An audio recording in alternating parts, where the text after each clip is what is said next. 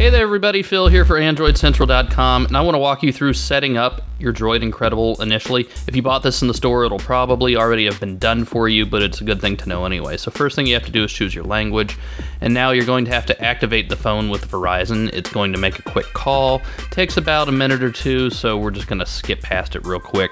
You don't need to wait on it.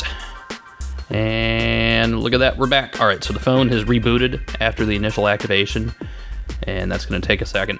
Now, a few things to keep in mind here. We're going to set up a Google account real quick, and I'm not going to actually set up Facebook and Flickr and Twitter, but you'll see where you do that, and I highly recommend that you go ahead and do that initially. It'll just save you trouble trying to find the settings later on. Oh, oops, I didn't log into Facebook. Well, if you do it right now, you'll take care of it and no problems.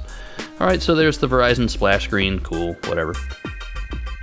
You'll see boot time is actually fairly quick, and this is immediately after a hard reset, so it's had to reload all sorts of stuff. All right, and we are now to the initial lock screen. So you will want to drag down. There you go. All right, so we're gonna have to choose the language again. There we go. And now you get a little typing tutorial. If you've never used an on-screen keyboard, I recommend you go through it. So it says, all right, here's how you type. S-I-M-P-L.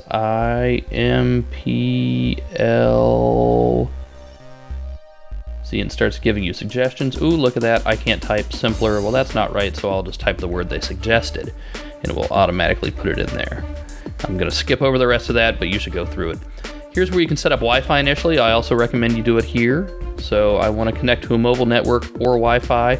That will turn 3G on as well as the Wi-Fi radio, and I need to add Wi-Fi network. There, you see it has recognized my Wi-Fi, and I'm just gonna pop down here so you can't see my password. Just good habit for getting into, right?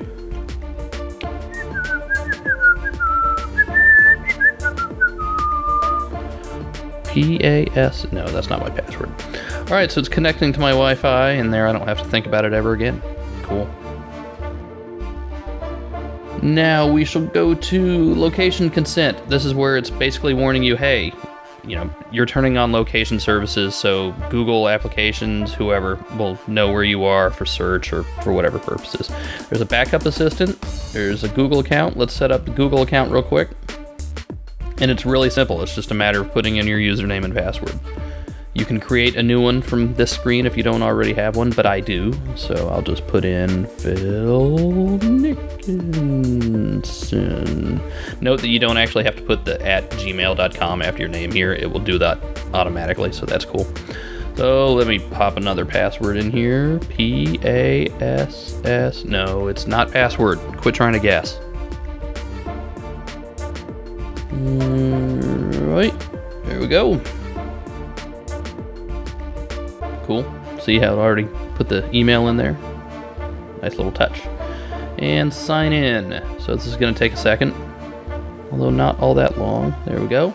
Set up accounts. Now, so you can set up other accounts here if you want. You can set up Exchange. You can set up another email if you have pop email through an ISP, through somebody else, whatever. Here's the backup assistant. This will back up settings and the like.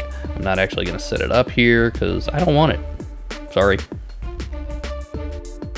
All right, what else? Now let's flip on through. I said let's flip on through. Okay, there we go. All right, now here's where you set up your social networks, Facebook, Flickr, and Twitter. Go ahead and do it here, I recommend, just so you're not wondering why something isn't working later, right? Save you a couple steps in the long run. I'm not gonna bother doing it here. I think you can probably figure that out on your own. So now here we are about to actually go to the home screen for the first time.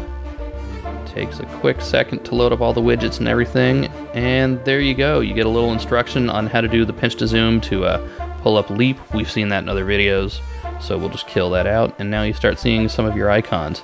You see the little refresh circle thingy up at the top? That means it's loading Gmail data right now.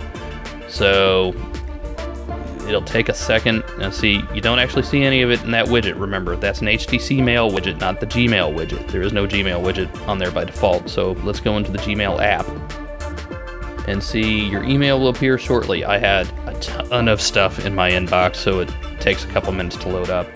All right, everybody, see ya.